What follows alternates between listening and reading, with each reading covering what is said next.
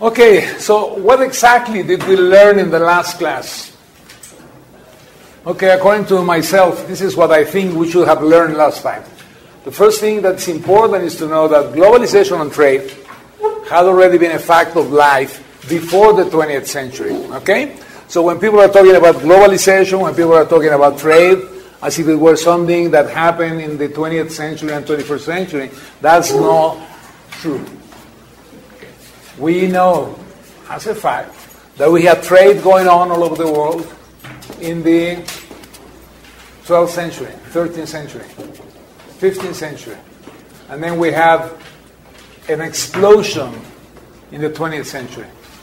So the explosion in the 20th century and the fact that as that happened, we began using the term globalization simply means that there is something else that happened in the 20th century that really made a difference in the way that things were traded in the world, the way communication was happening in the world. And so, as a matter of fact, what we need to understand is trade and free trade and the concept of free trade is not something that happened in the 20th century. Okay? This is something that has already been discussed from long before the time that we're talking right now. And one of the facts is, when you look at the book of Adam Smith is really saying exactly that. What he's putting on the table is free trade will make countries richer. Opening the economy will be better for the people in that economy, in that nation. And he was really talking about that because at the time there was something called mercantilism that really assumed that trade will only be beneficial to a country if you were exporting more than you were importing, and therefore that you were creating wealth through that process. That was really the point that was made at the time that Adam Smith wrote his book. And so he writes a book to tell people trade is good for an economy. Opening the economy is good for the people in that economy. It will create wealth. So this is what we're talking about right now in this particular section of the course. Why is it that trade is good? Do we really believe in that or we don't? That's a question that we have to ask ourselves. So what we learned last time was, when you look at what the 20th century is creating, globalization really takes hold because what you have now is better communications, better technology.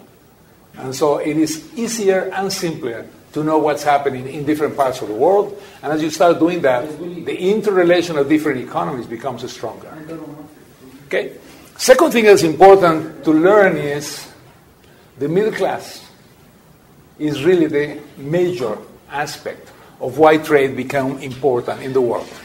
And the first middle class that we have, the one that really changed the demand in the world, is the United States middle class, the American population. As they become richer, as they really have a stronger income, and therefore they really are able to expend money, they become the engine of growth for the rest of the world. So what you have is this incredible change that takes hold. And what takes hold is there is a middle class. And as the middle class starts becoming larger and larger in the society, what you see is a stronger sense of consumer demand in that economy. So the middle class is fundamental for what we are talking about. But what we are learning slowly is the middle class is changing the way that markets operate in the world. And an example of that is what's happening right now with China. As the rising middle class in China starts happening in the 20th century, as you have people who go from poor to middle class, they start demanding goods and products in a different way than the way their original society was doing it. And that's very important for us, because what it means is, all of a sudden, you have this great number of people. We're talking about 300, 400 million people in China that all of a sudden become middle class. And as they become middle class, they demand goods. As they start demanding goods, they change the markets in the world. That's the reason why you had all this incredible surge in prices in commodities during the last 20 years of the 20th century and the first 10 years of this century. Because what's happening is you have a completely different demand in the world. As that middle class incorporates into the world trade, into the world demand, it changes prices, it changes demand, it changes consumption patterns in the world. Now, that's going to be important for you because you are an international business, and what you will be looking at is what's going to happen then in the long, medium term on the business opportunities for my company. Where will those business opportunities be? And as you look at that, then you find something which is interesting. The trends in population growth will tell you what markets are going to become important if they become middle class. So there are two aspects that you have to look at. One is, are they really becoming middle class? Meaning, are these countries really growing? Are these countries really creating a middle class in their societies? If that is happening, if Indonesia is growing fast and they are creating a middle class, if the Philippines is growing fast, if China, if India, if all these countries where the larger number of population in the world today exist are growing fast and they are really creating strong middle classes, what I can expect is that the markets in the world will change and that the consumer demand in the world will change. So if I'm a business person, I have to understand that this is the place where the markets will be tomorrow. And the markets are going to be very clearly, as we saw in the graphs, in Asia.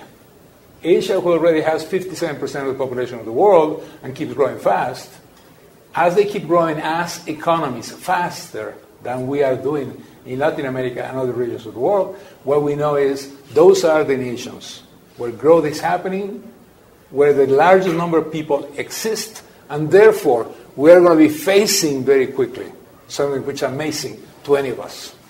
We are going to be setting up shop in Mexico to send goods into Asia.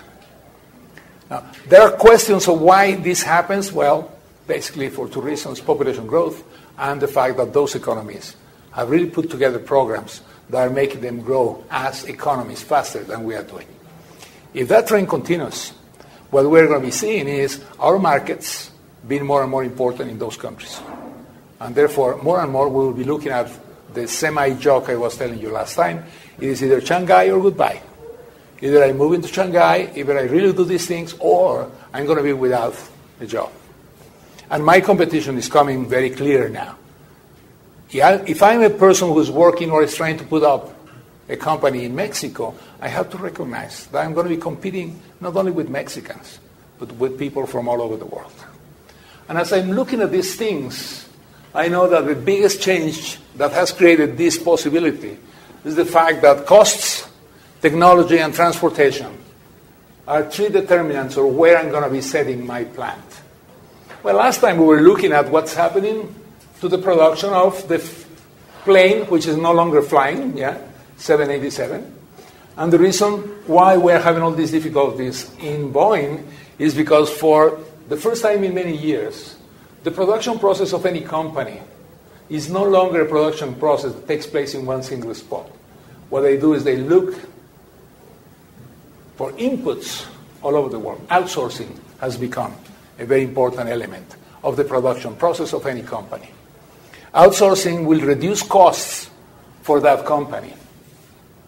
And because in this world we're now having competition from all over the place, if I want to remain competitive, I have to look for places where I can produce parts of my product at a lower cost, where I can get the best inputs at the lowest cost, so that I can, in fact, produce the lowest cost product. I was just reading in an article that outsourcing is a tendency that is going to disappear because the cost of wages in China are increasing like 20% a year. Yes. So even though the tendency is still to outsource, the good, high qualified jobs are going to be reshored, and that's like 2/5 of the companies that were surveyed in the United States. So that's also another tendency.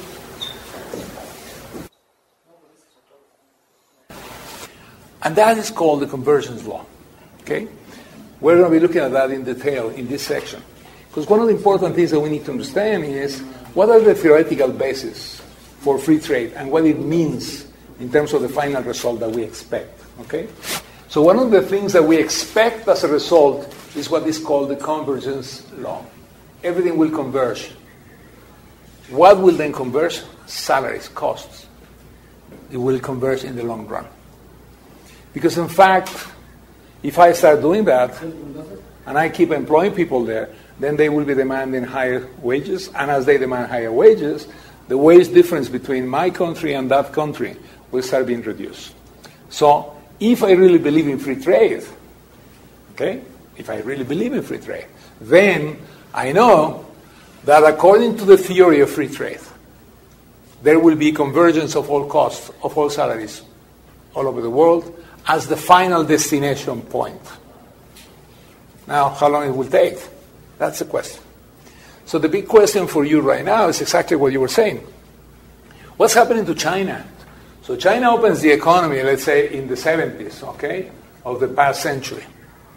And from the 70s until the 10s of this century, they have a tremendous competitive advantage because of the wages that they pay. Now, of course, you are not interested only in wages, okay? As a company, what you're interested in is what's called productivity. And that will include also something which is important to you, which is quality. So it is important to go and put your company and get people because you are paying lower wages than in your country. But you also want to be sure that what you are getting is highest productivity. And you also want to make sure that you are getting quality. Otherwise, you have lithium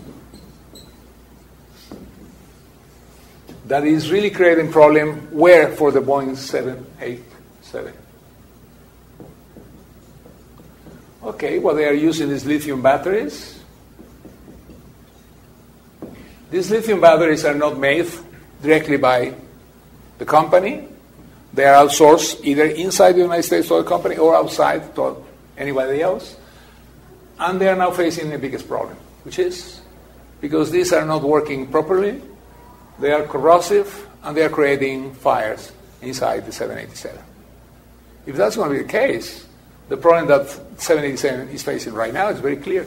Because I have this outsourcing type of production process, what I'm facing today is a worse situation than if I had done it under my control in my own plant. This 787 business is going to be very interesting because what it is going to create is going to create a major question in the production of planes or of highly sophisticated machines. Because what's going to happen right now is a company like Boeing, if this thing really hits them as it is beginning to hit them, may be really damaged in the sales of 787. And part of the problem is because they have not full control of the quality of the product that was being brought as an input because they were looking for lower costs in the whole procession process. So interesting. We don't know these things. We don't know what's going to happen. And the reason why China was so competitive for a long time is because they really were beginning to produce quality products. At the beginning, you were in the lower end of the production, meaning by that the lower end products, the ones where people really didn't care that much about quality. And slowly they became more and more and more the kind of quality production society that we are facing today. As they do that, the problem they are facing is their wages are increasing. As their wages increase, they become less competitive as a nation in terms of companies willing to go to that place to make investments for that particular product. So what you see right now is another kind of theory, which is quite interesting, which is called the migration theory of industrialization. Okay? And what you're going to be facing in many of these countries is you start at the lower end of the production process because you have a tremendous competitive advantage because of wage. But as you keep doing that, your wage scale goes up. And this industry will migrate from your country to the next country where they can do that. Okay, this is happening already. Mexico, products went to China. China, products are going now to Vietnam. Okay? Why? Because now you have the same characteristics of the original here. Now, the biggest difference with China is you have huge population. 1.3 billion people. That's a lot of people. Okay? Whereas in Vietnam, you're going to have 100 million. Yeah, but right now, textiles are cheaper to be done and performed in Vietnam than in China. So low-end textile production is moving away from China, and going into Vietnam or any of these countries. Burma is going to be soon. Oh, well, it's not called Burma, but yeah. So what's going to happen, as you look at these things, you have to realize that even though it's true that a country like China may be losing that competitive edge, it is also true that other countries are there that will be then taking their place. So if the textile industry in Mexico believes that because the Chinese wage are going up, I'm going to be competitive again as I was in 1994, the answer is no way, Jose. And the reason is very simple. There are many other countries that will be taking the place of China and substitute me. So later on will be India. Later on will be Bangladesh. Or they are already happening. I mean, if you look at your clothes and you see where they were made, you're going to find more and more and more that will say made in Malaysia, made in Honduras, made in Nicaragua, made in many countries where the wage rate is very low. So it's never going to end, right? Like it's at some point it will end. Yes. Well, that's okay, the question you're asking is, in my lifetime, is that going to end? And the answer probably is no. Okay? Why? Because we have almost 8 billion people in the world and keep growing. So what we're going to be facing more and more and more is, if we're really going to an open trade society, those places where people are willing to take the lowest salaries will take the production of goods which require lower salaries. But there is a big question here for you. Is that what we should be pushing for in a country? Do I explain myself correctly in the question? Is it really a low-end type of production process, a low-value added type of product, the ones that I should be producing in my country? So should my strategy as a country be, I'm going to be offering cheap labor to the world so that they can put here more and more of these low-value added products? The answer is no. We don't want that. We want high-value added, high-salary jobs, because those are the good jobs. What means when one country has a low cost? What means, I don't know, like for example, now Vietnam has a low cost of labor, and what it means? Why is it happening? Yeah, what is it happening? Well, is it happening because there is something called education. And if the educational background of the society is low, then all they can perform is low tasks. Okay? And if that's the only thing that you can really provide for your people, then your whole economy has a problem, which is because I have not trained people, because I have not given them the elements to compete in this new world that we're talking about, they are condemned by my own policies to do and perform the lowest levels of jobs. Now, is that really what I want for my society? The answer should be no. The politician's answer is yes. Okay? And where's Mexico right now? We're somewhere lost in all this place. Okay? And the reason for that is very simple. Our educational system is not a good educational system. So what you have is a lot of people who don't have the skills to perform the kind of things that we would like. And if we don't have those skills, then it is impossible for that population to really be able to perform the type of jobs that we would like them to have at the high end. But at the same time, we do have high-end jobs, yes. If you look at the maquiladora industry in Mexico, if you look at the planes that are being now built in Querétaro, if you look at the automotive industry in Mexico, you will see all of this as high-value-added jobs where salaries are higher compared to the rest of the jobs in the society. But we still have a large number of people down there. And that large number of people is a pool of people who is willing to take jobs at the very low salaries and wages. That's one of the reasons why we have this migration to the United States. Because in fact what happens is the United States needs that kind of people to remain competitive in many aspects of their own production process, They don't have the resources, meaning by that human resources, because either they are not willing to accept the jobs or they are better prepared and therefore are doing something else. So we end up sending our people there. As our people goes there, they start at this lower end and then they move. One of the most fascinating studies I've read is what's happening with the migrants from Mexico in the United States. And even though you may not believe this, they are no longer in the lower end of the scale of jobs in the United States. Because what's happening to our migrants is more and more they're going with better skills. And as they go with that, they end up now working more and more of them into the construction business in the United States. Construction business in the United States pays better than the hospitality business in the United States. And therefore, these people are now getting better jobs. What are they becoming? Plumbers, carpenters. And as they become that, they have better wages in the United States. Also, who's taking then the jobs of dishwashers? Yeah, a few Mexicans, sure. But mostly now are people from Central America and from other regions of the world. This is the law of conversions, okay? Slowly moves in that direction. Now, it will take 2 centuries, maybe. So the reason why the wages in China are increasing is because they're getting more skilled. Absolutely. And because they are now beginning to produce higher value-ended type of products. As you produce more cars, as you produce the kind of things that people are interested in, like iPhones, iPads, etc., those are in the high value-added place.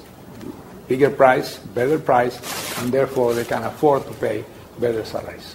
But they require better skills.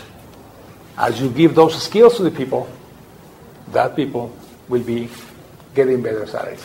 Are those salaries the same salaries that you will be paying in the United States? No. That's the reason why they are in China. Okay? But slowly, but surely, they will keep increasing. Now, so the key question to all of us is, how do you make a society where you will have a better income distribution process? Because what we want, what we are saying all the time is, we want a middle class. You want internal demand, internal consumption in your country, you need a middle class. This is the engine of consumption in any society. Okay? These are the people who have more than what is required to survive.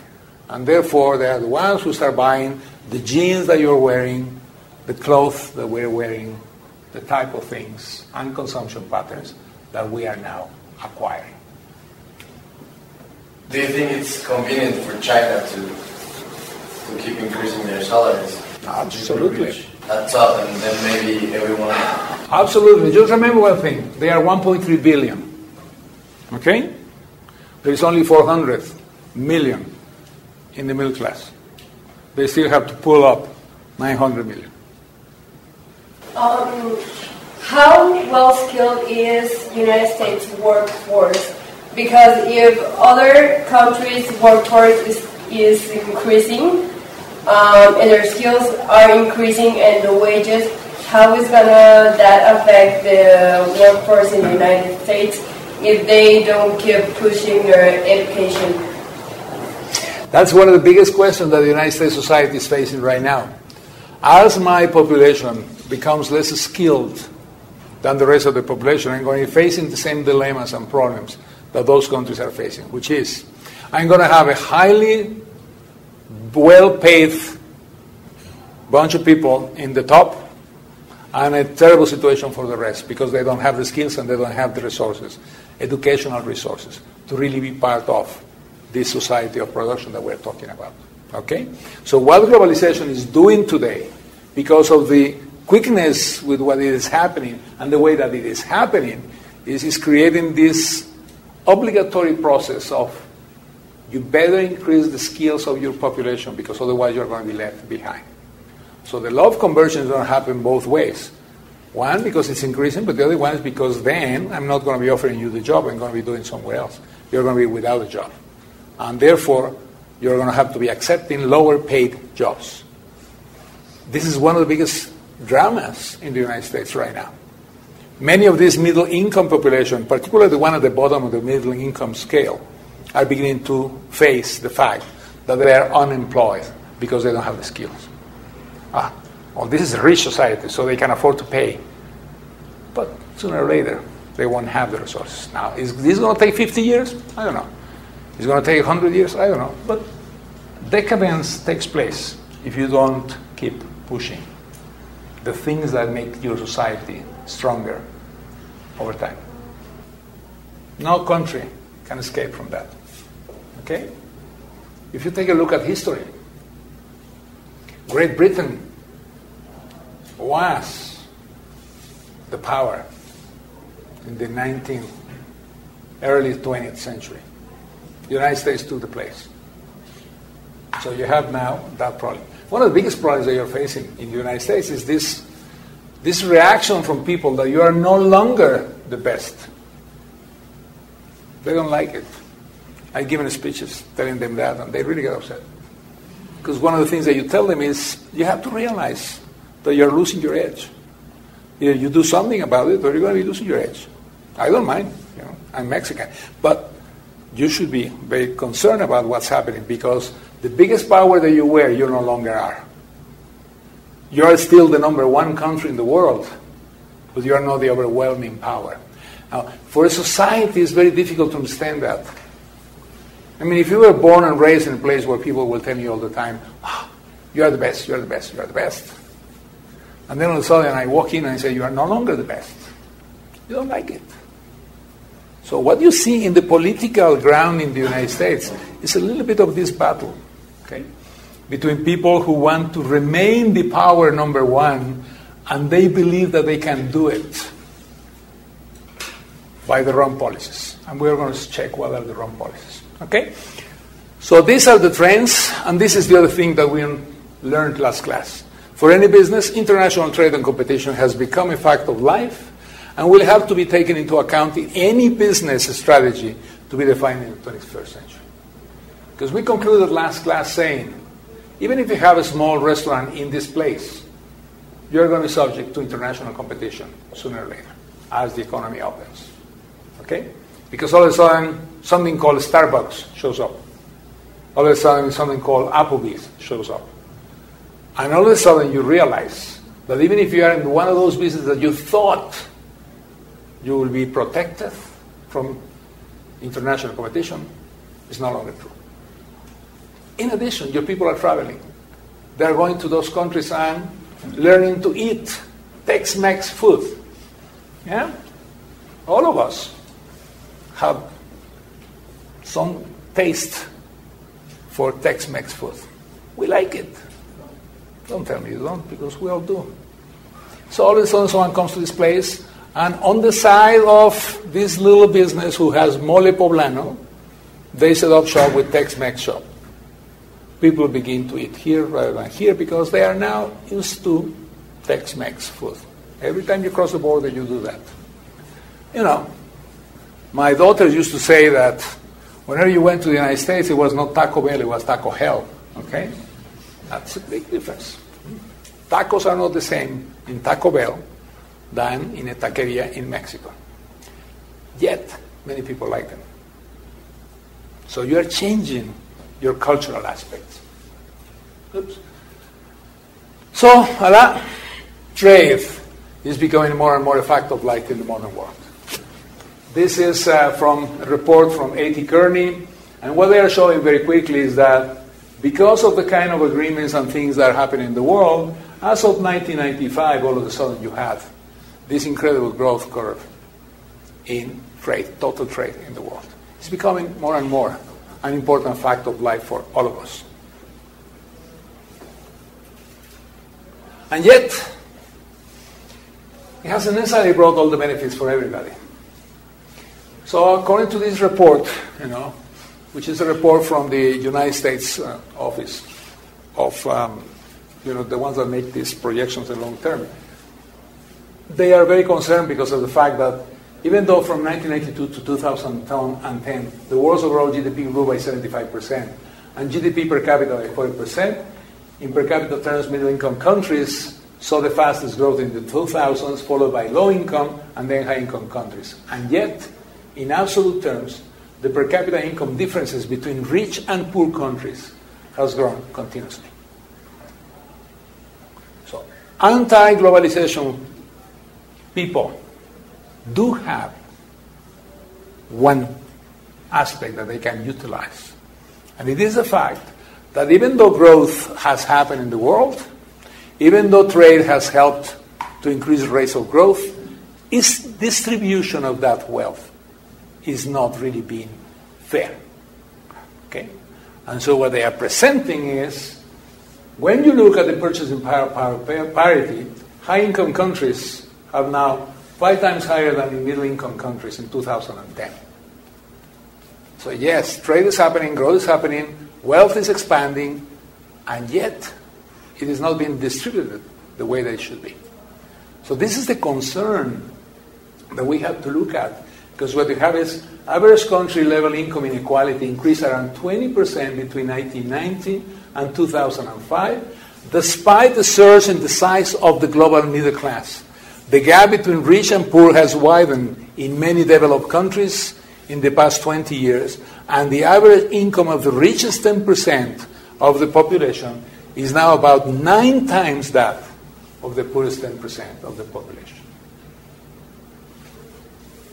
I'm an anti-globalization person. I walk and I say, trade is not fair. Okay? Trade is not fair.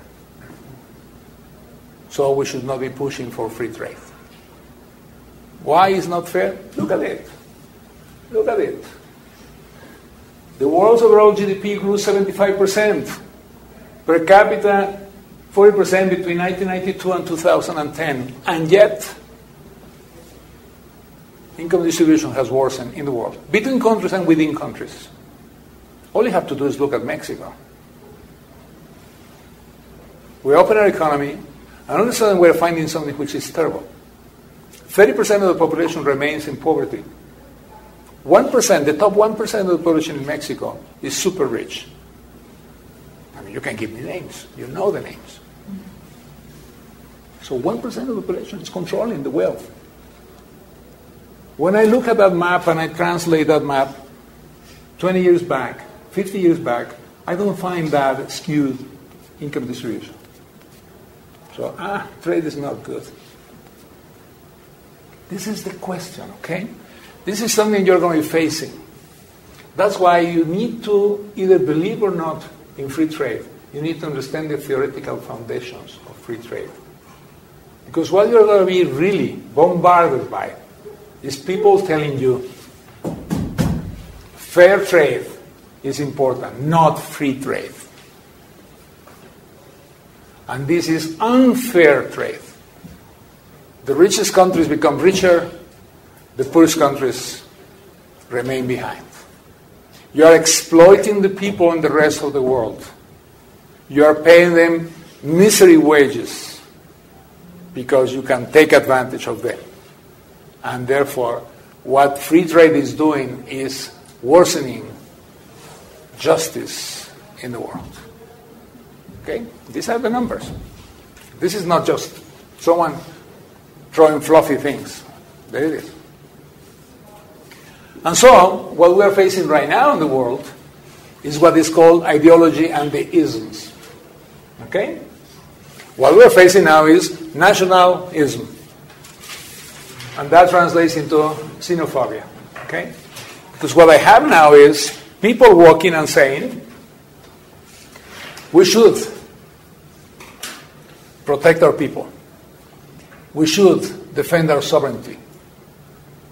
We should be nationalistic in our approach. We should defend Mexico. We defend the United States. We should defend Russia. Each person in his or her own country will start using this concept of nationalism. And it becomes then a xenophobic society, rejecting foreigners, rejecting any foreign product. Okay? Think about it. It opens What we just saw before, this wealth distribution of trade, so unequal, creates the possibility for politicians and for many people, either because of ideology or interest, to transform themselves into nationalists and therefore xenophobic people. And then, of course, that will bring you what kind of policies we should have in the country. We should protect our industry. We should protect our jobs. Protectionism, which is exactly the opposite of free trade. And so people are going to walk to you and say, this is not correct.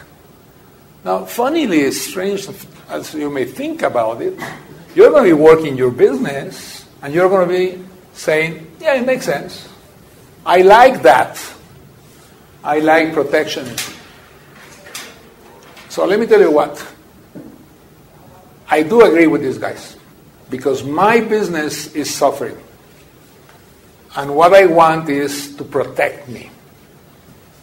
And you have all these chambers of businessmen in Mexico walking to the government and telling the government, please protect us. These crazy policies of the past 20 years, 12 years if you are from different parties, were so bad that they have destroyed our industry. And therefore, please protect me. And then I'm going to walk and I'm going to say, wait.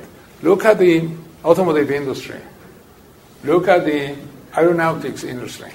And they'll come back and say, oh yeah, but those are all foreign. They are not Mexican. Tell me, the planes that are being built in Mexico, are they Mexican really? No, they are Canadian. It is Bombardier that is sitting there and producing them. And Bombardier is exploiting us because they are bringing these things so that they can exploit our workers and pay lower wages. Because if they were producing the plane in Canada, they will be paying 40%, 50%, 100% more to the people that will work in those planes. And therefore, they are exploiting our people. We should protect ourselves. Slowly, you have all these concepts leaking into society. This is what's called, therefore, the ideology and the isms. Okay, I use all these things. And then, of course, there is something which is new to this century. As of 2001, terrorism and security became an important factor. And fair tradeism has become the word. The buzzword is fair trade against free trade. In English, they sound pretty close. Okay? Why did it happen? Happens for many reasons, okay? There are political reasons, there are many reasons. But the most important reason, and this comes from this document. This is not a required reading. If you want to read more, this is something. Plan Survival, Market Fundamentals, and Trade Liberalization. Now, what they have done is they have prepared this paper, and looking at the paper, they have found the following. Independent of the state of market fundamentals. Okay, so question for you. What are the fundamentals of the market? The fundamentals of the market?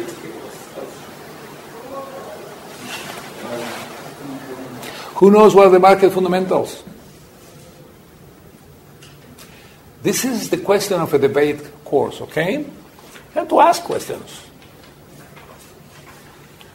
So I come here and I tell you whatever I want, and you simply swallow it. That's nice. That makes my life very easy as a professor, okay? But I don't want that to be easy. I want it to be a challenge. And what I want you to understand is, if you don't understand things like this, then it's very complicated for you to really understand what people are throwing to you, okay? When you say market fundamentals, do you mean open market? What is the fundamentals of a market? Okay, we studied macroeconomics or not? Okay. Supply. Offer doesn't exist. Supply, yeah. Demand, supply, yes. Yeah, I was going to say, isn't it like the demand and supply? I walk to you and I say, Mexico is a great country. And the reason why it's a great country is because the fundamentals of its economy are very solid and reliable. End of my statement. You all sit there and say, yes, that's right. Why? What did I say? Resources? I don't know. Keep trying. What are the fundamentals of an economy? How do I know if an economy is strong or is weak? Territory. Territory. For instance? With the territory, they have like resources and how they. So you would expect that to be important. Yeah? You have to check numbers maybe in the balance payment. Okay. Think about what you said. That will imply that a country has no resources, will have no chance of anything. Yeah? Because territory then will be the important issue. But then we have a country like Switzerland, or we have a country like Japan, or we have a country, you see? So the key question is really, even with the smallest resources that I can have, I mean, of course, if you're in the desert, of course, you have trouble there. But normally, the most important resource of a society is what? Information. Yeah. So the human resource is the most important. If I educate very well the people in a small country, then I can become a very important country. Now, will I be the number one in terms of the weight of my economy in the world? No. I mean, if I'm in a society of 5 million people, like Singapore, even if I'm making per capita of $50,000 per year or $60,000 or $80,000, when I put them all together, because we are only 5 million, we're not going to be the largest economy. So when people say, for instance, China is going to be the largest economy in the world, it's true. That doesn't mean it's the richest. That means the largest. The United States will remain the richest? No, the United States is not the richest. In per capita terms, there are countries in the Nordic countries in Europe which are richer and the people live better than the Americans on average. Okay? Yeah, but, Norway, it's a nice country. I don't know if you've ever been there, but it's a nice country. Sweden, it's very nice. Swedes are really nice people. Yeah, but, there are so few of them. We are 125 million. That's a lot. So we count more in terms of the number, the sheer number. If I can make my economy on a per capita basis as important as Sweden, I will be a huge country, okay? Because I have 125 million. But Brazil has almost 180 to 100 million. And they are going to stop growing when they're about 350 million. I am going to stop growing when I am about 150, 160, meaning in population terms. So even if I will have to reach tremendous levels of per capita income to be the most important economy in the world. Okay? So China is going to be the most important economy in the world because of the sheer size of the population and the fact that they are increasing the per capita income.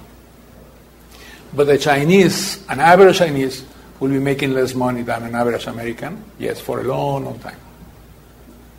Yeah, well, there are many other questions.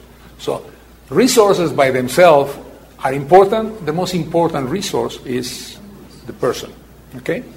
So what you have to think in terms of policy, I'm hoping that you're not going to be in government, okay? That none of you is going to be there. That all of you are going to be business persons.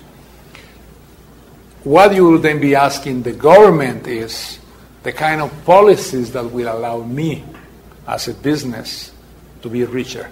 And one of the most important is I need people with the skills to respond to this international competition. Education, therefore, must be the most important element of public policy if I really want to be competitive as a business and as a company. And if you do not give me the people, then the second question I'm going to be asking is migration policy. Because I want you then to allow me to go and look for the people that I need.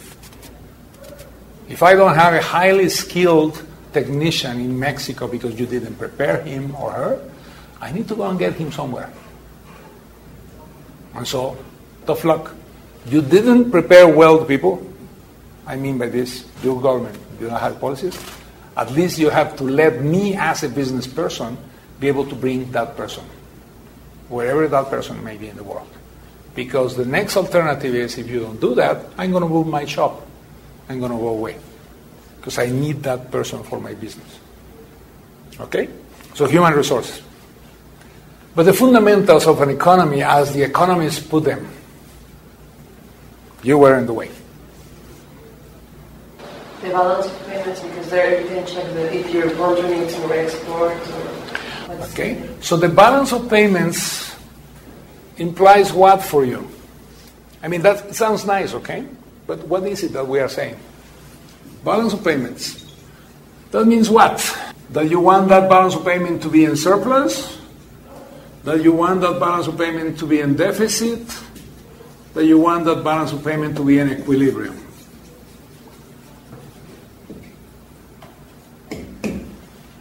Which one of the three? That depends on the country and the context. For example, if you are an emerging country like, I don't know, South Sudan, that is really new, obviously you are going to have a deficit. But South Sudan has oil. Yes, but since they are starting, they need to bring things from outside because they don't have the structure to rely only on themselves. They need resources from outside, so therefore they will have a deficit. So you are for a deficit? That's not necessarily bad. Okay. Are you for a surplus or equilibrium? Well, I think it depends, right? It depends on what. In what does your country need? Okay, so what do your country need? How do you find out? I think you have to go and check in the other, I don't know how to say, in the other parts where you have which products are you exporting or what do you need? Okay, so the key question that you are saying is, I do believe in free trade.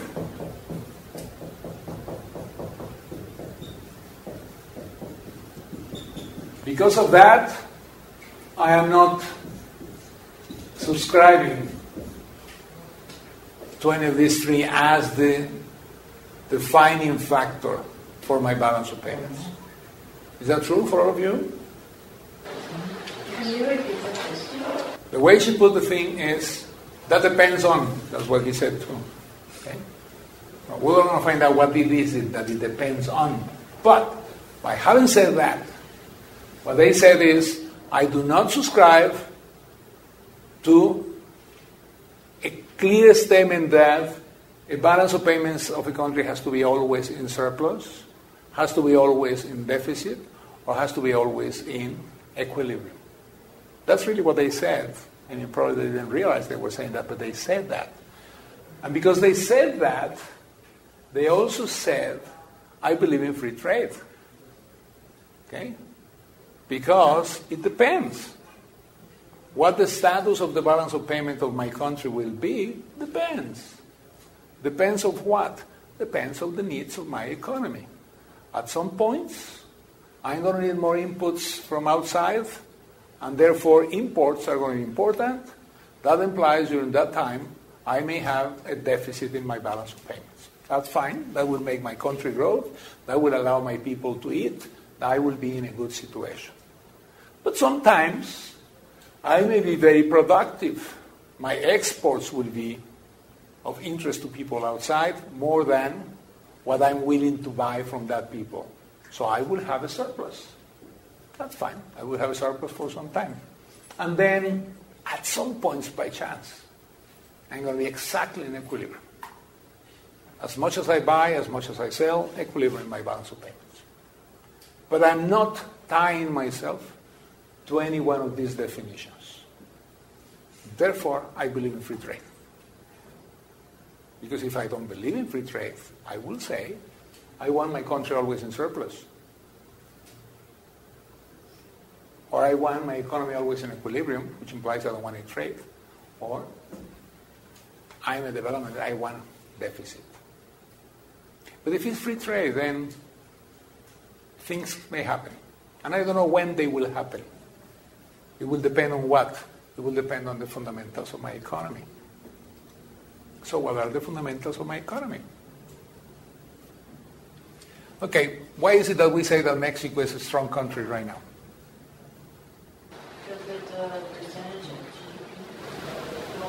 year? Growth. But we are growing very slowly, 2-3% a year. We had a recession in, 2008, 2009. Because of the policies and reforms. Reserves.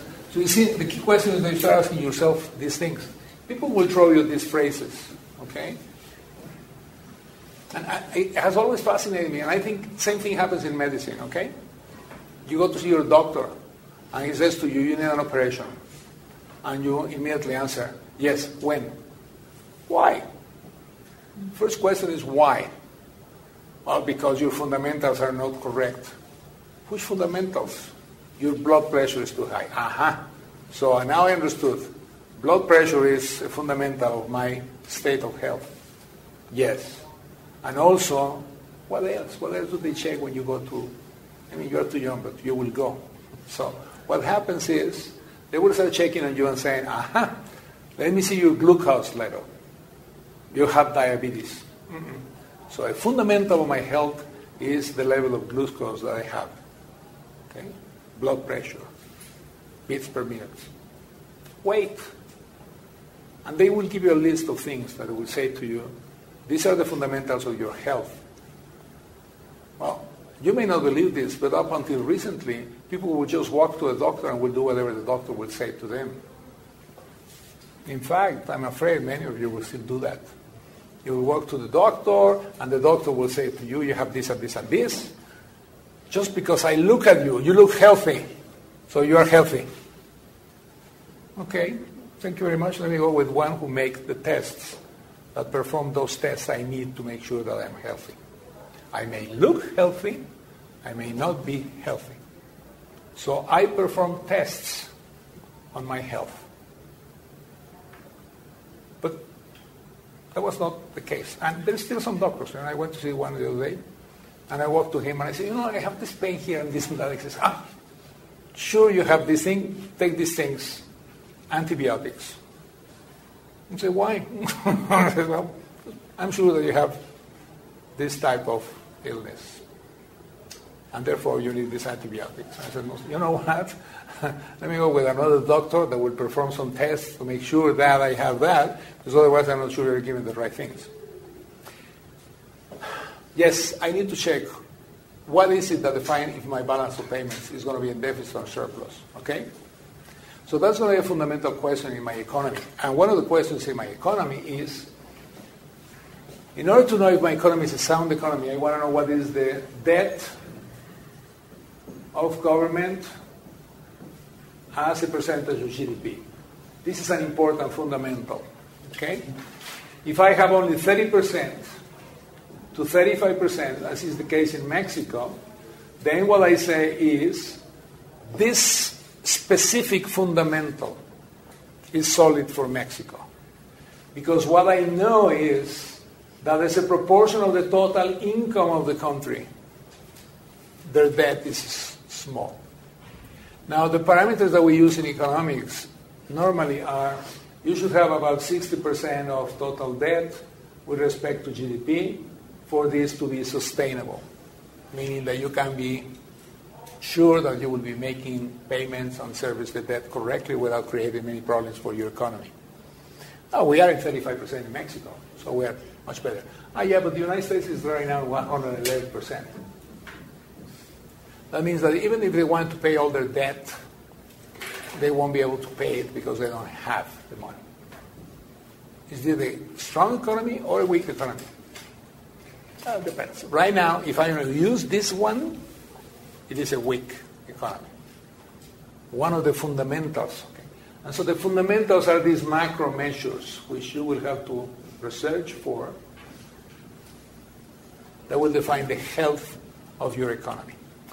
So, what this guy is saying here is, independent of the state of market fundamentals, whether your markets have equilibrium, this, that, what have you, trade reforms increase the livelihoods of a firm's exit from the domestic market. So here he's talking about the fundamentals of the company. And what they are telling to this thing is, you may have a company which has been very profitable in this particular market right now. But this is a protected market. This is a market where this company can compete because there is a tariff of 30% for imports of the same goods coming from outside.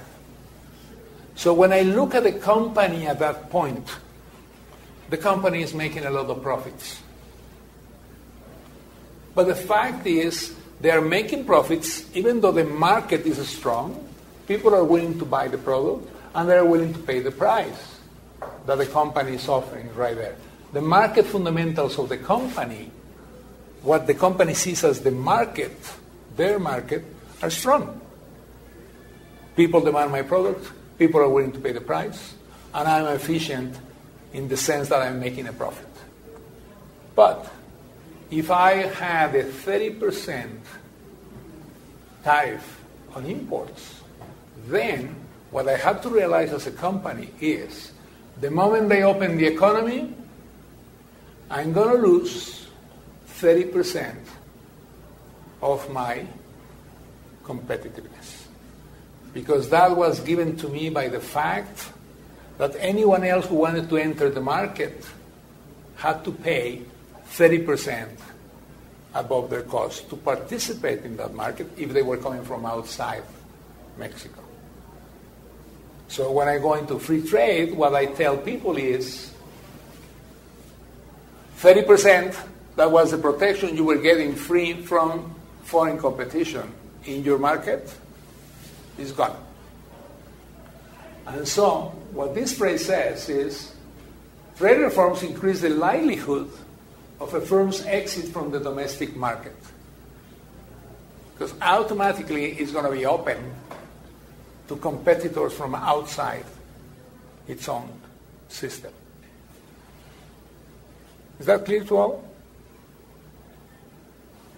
But isn't protectionism more for like developed countries or like mature economies? Because I think developing nations need actually trade, and I think that's what Singapore did like long time ago. So now it's like a big economy. You see, we have now 3 people who have declared themselves supporters of free trade. Maybe you still don't know why, but you just declared that you are a supporter of free trade.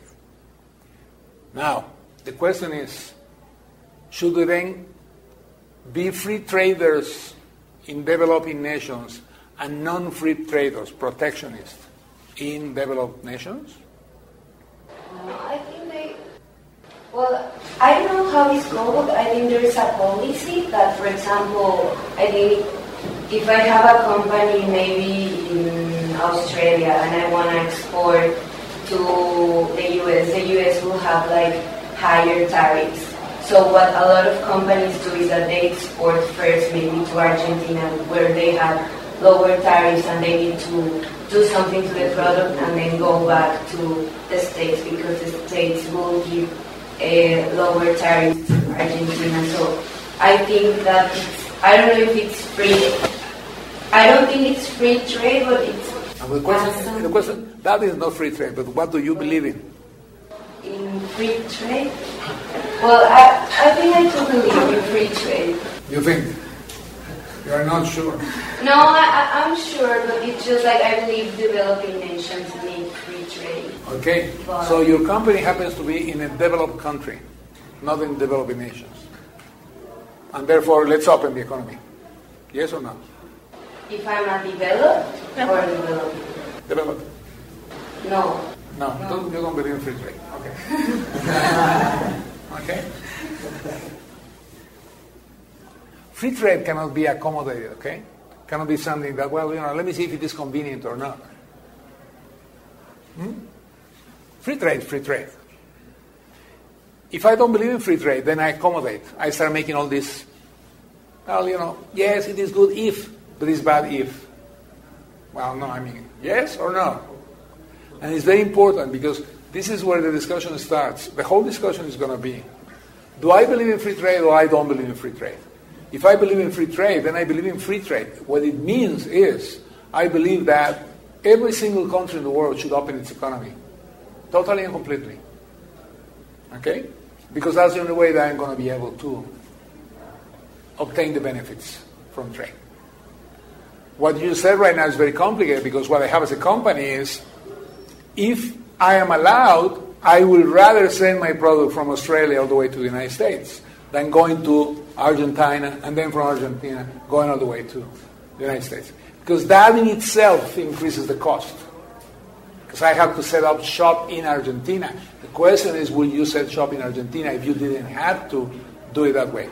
And if the answer, as it is implied in your example, is no, then it is better to have free trade than not to have free trade. Because why do I have to take my little business from here, make it there, and then send it there? Doesn't make sense. Yeah? It would be simpler and easier. Just ship it directly to the United States. Now you have to go to Argentina because Argentina has what? Argentina has an exemption that I don't. If I produce in Argentina, I reduce my cost, which is artificially increased by a tariff in X%, which is exactly what we're saying here, okay? If I all of a sudden have a company that is competing in an internal market, in its domestic market, but the reason why it's making profits is because there is a tariff to imports of 30% from competitors from outside that market, then even the strongest of the firms competing and working in this market is going to find out a big surprise. And it is going to be, when the tariff disappears, I'm going to face people sending the product from Australia, not from Argentina. Okay?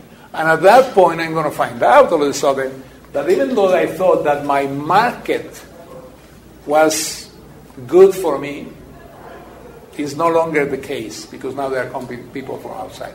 And so what the book says, what this paper says is, trade liberalization increases competition in the product market, and this likely explains reduced plant survival following trade reforms. So what they did is they did an analysis and they found out that as you open the economy, the likelihood of bankruptcy, if you want to put it that way, of many domestic companies working and operating in the market was very high. And so, if I am a business person who is making a livelihood because I'm being protected and the protection goes away, I'm going to be against free trade. Because I'm going to find out all of a sudden, gee, I wasn't that competitive. I was competitive because the guy had to send from here to here to here. Okay? This is important that you understand, because what these guys are saying is one of the most difficult reforms in any economy is a trade reform, because it has an immediate effect on the likelihood of exit, meaning by that death of many companies operating in that market. You need to be competitive at what point? At the point of being competitive internationally speaking, not domestically speaking. Okay? I'm going to give you the word. Just let me finish this. And so, what the guy says in his paper is, one of the reasons why you have all this xenophobia, anti-globalization, etc., from many places is because any country that has attempted trade reform has found out very quickly that a large number of the companies operating in that market went bankrupt. And therefore, the impact of trade reforms is very fast in the economy. And it's not necessarily positive, it's negative. Many companies go bankrupt, many companies get out of the market, many companies, therefore, will not be providing labor, employment in that economy very quickly. So what you have here is interest groups which will be reacting very fast and saying, wait, if you do that, I'm not going to be able to produce, and if I don't produce, all of these people are going to be without jobs. And you have these nice alliances of people, the guys who have work and the guys who have the companies, who will walk to the government and say, don't do that. Okay, I want you to read the newspapers because you are not doing it. I want you to read the newspapers because today there is a series of discussions what's already happening in Mexico in this regard. What is happening in Mexico in this regard is, at the end of the administration of Calderón, the then Secretary of Economy agreed and signed decrees whereby they reduce a lot of tariffs in a lot of products, particularly affecting the agricultural sector. The new administration of Peña Nieto is already backtracking on that, because what they got immediately was the political pressure of many people in the agricultural sector walking to them and saying, if you continue with that, we're going to disappear. And so this discussion is happening today in Mexico. And it's taking place in the newspapers. You have to read them, okay? Because I'm going to be asking questions like that in your exam. And so you better bring them to class and we discuss it here. This is the point that he's making. The point he's making is, when you're talking about reforms in an economy, trade reform is very difficult because of the immediate aspect of loss of companies, loss of jobs. And therefore, it's going to be one of the reforms that are considered the worst.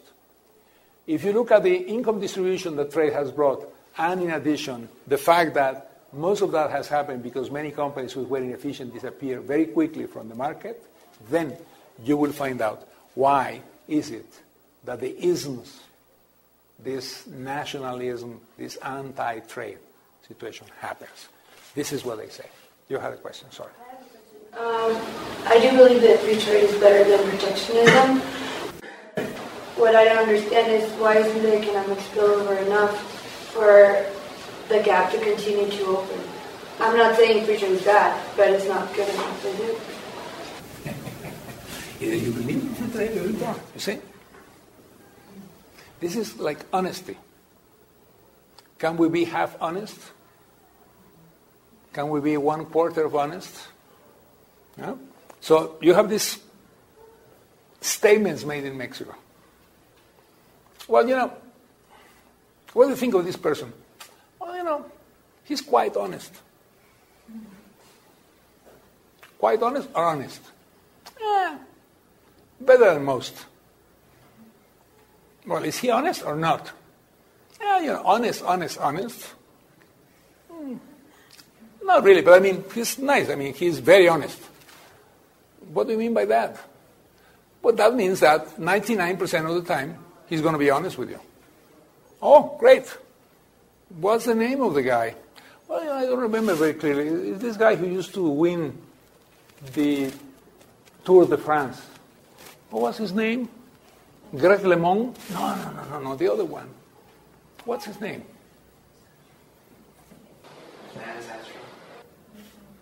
So he was kind of honest. Just a little bit, okay? The only reason why he was not fully honest is because he didn't tell people that he was doping himself. That's nice. But most of the time he was honest. When he was really endorsing products, he was honest. No, free trade, either you believe in it or you don't, okay? So I'm going to tell you why. It is very important as a concept that either we believe in things or we don't. Now, once you believe in a thing, you have the fundamentals really as values of why I believe in that. And then you can defend free trade. The problem is if I start really saying, well, it's half yes, half no, then the problem is I'm not going to really believe in that. Now, what you may want to say is, look, I do believe in these things, but I understand that it's very difficult to apply them at the particular time. Or I have to find out then why is not happening what free trade theory told me that would happen. And that's where the policy mistakes are. Okay? Well, that's my belief, and you can believe something else. But the point I'm making is, if I believe in free trade, I believe in free trade. And then I'm going to believe that these things should be done this way. And then I'm going to try to figure out, yes, but if I don't do the other complementary actions that are required in a society for this to work, then doing this is not necessarily going to result in what I thought it would, okay? Which is really your point, please. But it hasn't happened. Yes, I just showed you right now. 75% of the population are not really getting the benefits the way they should. So why? What's happening? Then free trade doesn't work? No, free trade works. But there are other aspects that we need to fix. And all of this has a purpose, okay, in the course. Don't think that it's just because I am a Taliban. That's not true. 1, 2, 3. Okay? I don't know what is better if the food trade practice. I don't know how to say it. Protectionism. Protectionism. Yeah. If you look at like Cuban... These are the words that are very difficult for all of us. So you have to practice them like 1,000 times. But then you have to think, for Americans, it's very difficult, some of the words. So we're in equilibrium. If you look Cuba, you look Venezuela, and then you look Singapore, I don't know what is better, but work's better free trade. I don't know if opportunity is better, but work is better. Yes. And then you have to figure out why. And then, this is not a class of political economy, but then the next question will be then, democracy maybe is not necessary. Singapore is not a democratic country. And this is going to go on a statement right there, so yeah. Well, I want to know, do you believe in free trade? Absolutely, totally, yeah. That's one of the biggest problems I have in government. Do you think that in the future, maybe because we're seeing now, like in Brazil, Argentina, that there are a lot of policies that are in favor of protectionism? Do you think that in the future there will be a country that sells the idea to the entire population, and the population itself buys the idea that protectionism is better than liberalization and free trade, and they completely close their borders to any other country in the world, and they say we can do it by ourselves, we don't need any product from the outside? Maybe a small country or a big country that sees that liberalization and free trade are, not that great. Yeah. It is against nature to believe in free trade, okay? So it's easier to sell a protectionist story than a free trade story. Follow my drift? So what you are saying is exactly what's happening. What happens in most societies is it is easier to tell the story that protectionism is more the right policy than free trade. Okay? And because I'm going to say that, I'm going to start really practicing those policies. So what I do is I protect companies. As I protect companies, these companies become supporters of non-free trade policies, protectionist policies. And then they start talking to their workers, and they tell their workers, if they open the economy, we are going to disappear.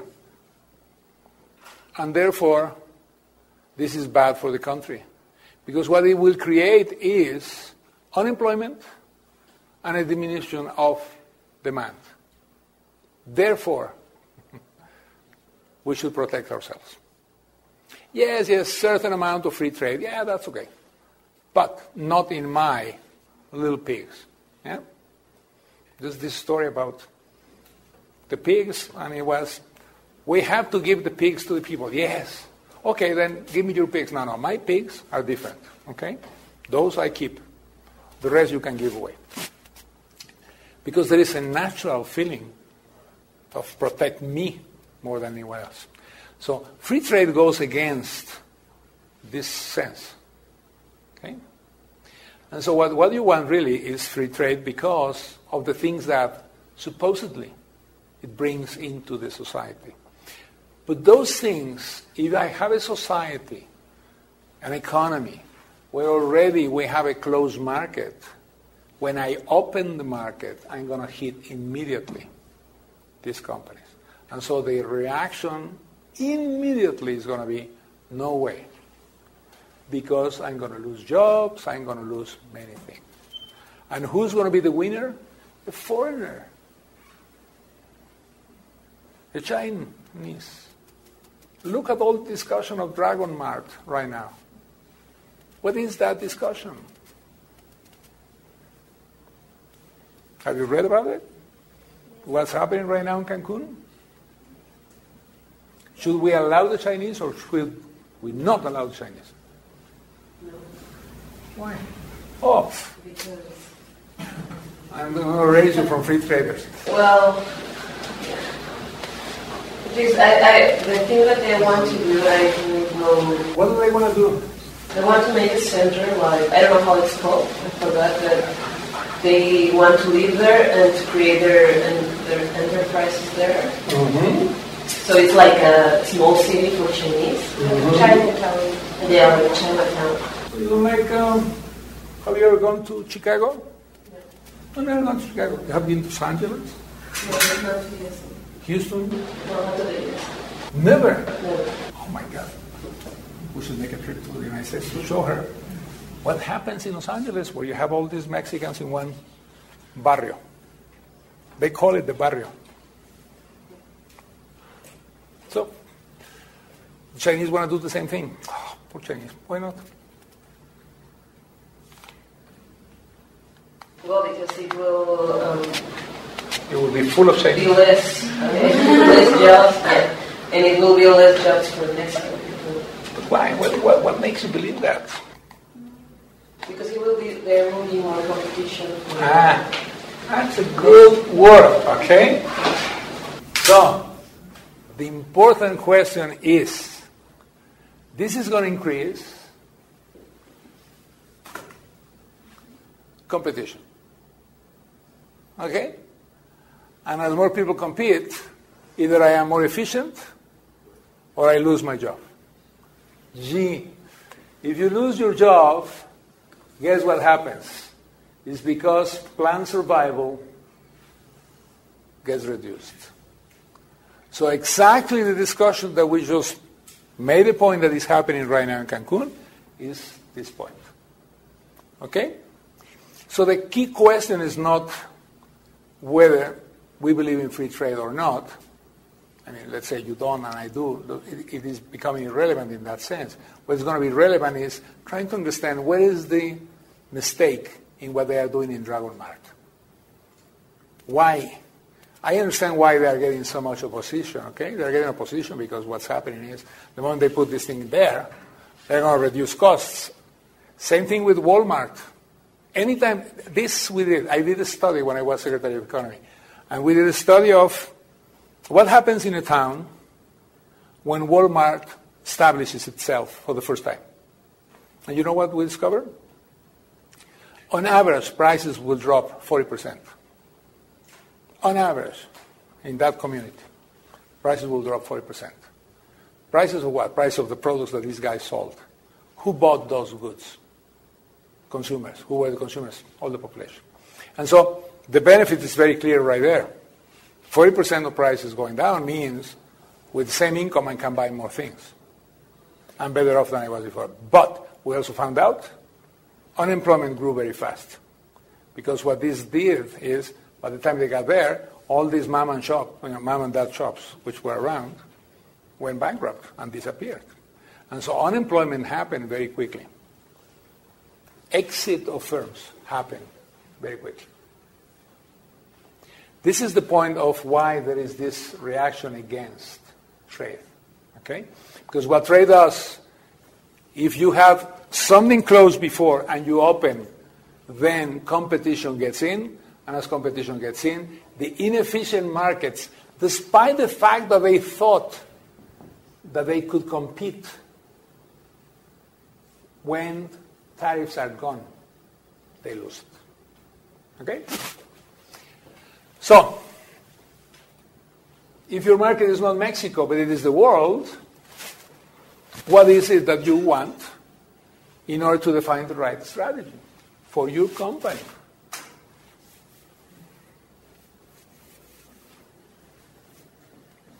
Okay, you are Dragon Mart. You came to Mexico. You made the investment. And then all of a sudden, because of this reaction, people say to you, we are not going to allow you to do business.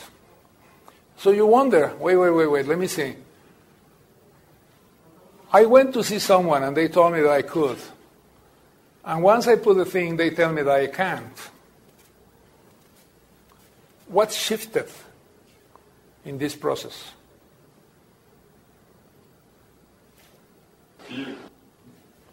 fear of the people. And it transformed itself into what? To negligence and denial. Wasn't that you were the company that made the investment? What is the translation for your company? Losses. Yes. And so the question that you ask yourself is, was it the right strategy or not? Maybe not. Maybe you should have approached the people first in a different way and not just ask for the permission. Okay. How do you approach the people in a different way? This is your business. You are now the owner of Dragon Market. Maybe making them see it the way, like comparing yourself to Walmart or to another big enterprise or big business that has worked already. So I'm the guy who has the shop on your side, who had all these clients before, and all of a sudden you come to me and you say, look, let's be nice. What I'm going to do is I'm going to put you out of business. But it isn't the benefit of the people. What am I going to say to you? In well-spoken English, I'm going to say, the hell with you. I'm not going to do it, okay? So you're going to say, well, I don't care. I'm going to do it. And I said, no way, I'm not going to allow it. Why is it that I'm not going to allow it? Because I know the right people, and you don't. Wait, is this a business of who I know? Do I need to know people to make business happen? This is very complicated. If my business strategy depends on whom I know, then it becomes very complicated. How can I decide where to invest, where not to invest? How can I decide how many people to hire, how many people not to hire? If everything depends on Mr. Chavez waking up from his dead thumb and saying, I allow you to do business in Venezuela. Why? Just imagine what's happening right now in Venezuela. Many of the business deals that took place in Venezuela were because the government of Chavez allowed them to do business. With Chavez's death, which I think is already happening, if not happened, but then everything is going to change. In fact, what we're watching right now in Venezuela is a struggle, an internal struggle between people trying to stay with the government. Because if Chavez is really dead, or if he dies in the next few days, they better settle an internal fight. But it was terrible for them, because what happened was, everything happened in the wrong time. I mean, come on, Chavez, you have waited until the 10th of January, take cover and then die. That would have solved the problem of the world, yeah? Because then the vice president is the vice president. But because it was before, no one of us know if the vice president is really the president or not. So he goes to Cuba, comes back and brings a signature in a letter saying that the president has signed this order whereby we have a new Minister of Foreign Affairs. And everybody looks and says, can I see the guy signing, please? Trust my word. I walk into the place and he signed. Can I see the document to see that it is not? No, you have to trust my word. He signed it. I was with him. And in fact, he's, telling jokes. Let me tell you the joke that he told me. Think about what I'm saying. Yes, I'm making a joke of the whole process, okay? But think what I'm saying. What I'm saying is, unless we have the right institutional framework, doing business is very complicated in a world like that. Okay? So what do you want as a company to define the right business strategy for your company is certainty. And the only thing that gives you certainty is the right institutional framework. And what is the right institutional framework? Law. And laws that will be followed. So the right institutional environment that you want, particularly in a world so complicated like this world, is you want strong institutions. Why? First, because trade will change each agent's reference of what is optimal level of institutions This is exactly what's happening right now in Cancun, okay? It's because the Chinese came, then the institutional framework that will allow them to set up shop there is no longer convenient for the ones who were there before. And so what they are saying right now is exactly what we were talking about, okay? Is you didn't talk to the right people. So I don't need to talk to the right people. What I need is to have legislation that tells me correctly and exactly what I need to do to set up shop in that place. And if I'm following the law, then no matter who the people are, I should have respect for what I decide because I follow the law. But you didn't follow the law. That's a different thing, okay? If you went and you talked to the wrong people, then it's a game of people. And because you did that, you deserve to be punished. And therefore, if that's what Dragon Mart owners did, they should not be allowed to put the shop in there. Because what they did is they didn't follow the law. So the key question there is, did they or did they not follow the law? I honestly don't know, okay? I haven't followed that. But if they did, then they should be allowed to put their shop. If they did not, they should not be allowed because they didn't follow the law. But from the beginning was wrong. So if you want to have the right business strategy in this world of ours today, you want to be sure that there are rules of the game that everybody respects. Those are called institutions. And the first institutional framework that you want is the legal institutional framework.